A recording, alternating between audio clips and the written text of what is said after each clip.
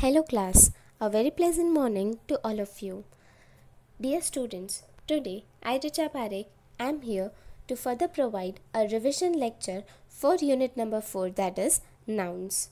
My dear students, you must have gone through this chapter for your unit test. So today let us quickly revise what is noun. Nouns are the name of the people, thing, substances, places, ideas and feelings. So whatever thing which possess a name is considered as noun. The example here is given: Ritesh, computer, salt, park, friendship, victory, etc. Nouns are further bifurcated into two types.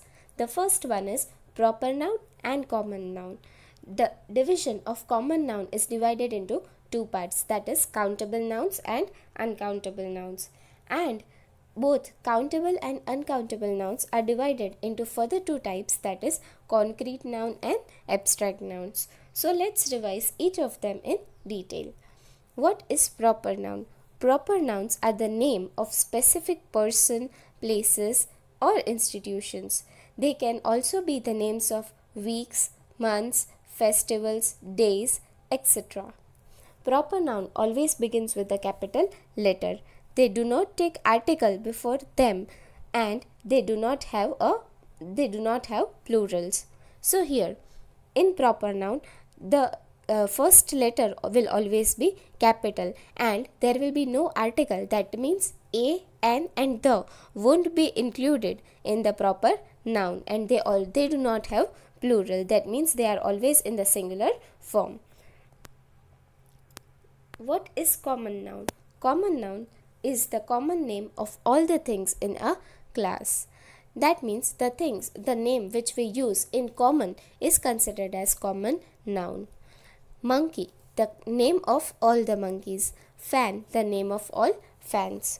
So here we can use the word which is common for all the types of nouns, which deeply explains us about the entire class. The very next one is countable and uncountable nouns. Countable nouns are those which have singular and plural forms. They can be preceded by number or quantity words. So here countable nouns means something which have both the singular and the plural forms. They can be counted by the numbers or by the quantity of words. So here the examples are given.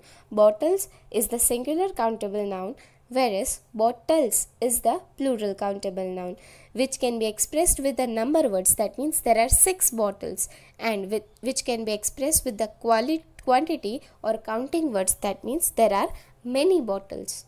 So the things which we can count which have a plural form is considered as countable nouns. And what are uncountable nouns? Uncountable nouns do not have a plural form and cannot be used with the number words. The things which does not possess plural is considered as uncountable, and hence we cannot write the number words before the same. So the examples are given.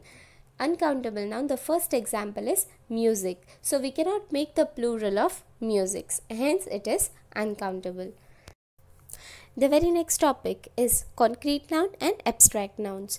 Concrete nouns are the names of the physical phenomenon which can be observed with the senses. That means we can observe all the phenomena with our senses. That they are the physical phenomenon, that means which can be physically seen or touched.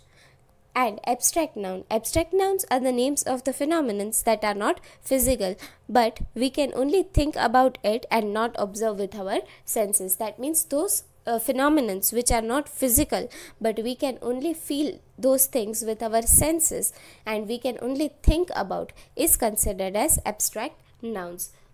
The examples given here are happiness, size, friendship, childhood, imagination, etc. Abstract nouns can also be both countable or uncountable. So dear students, here we are at the end of this video. In the very next class, we will continue with the revision of the further chapters. Till then, study hard and study well. Thank you.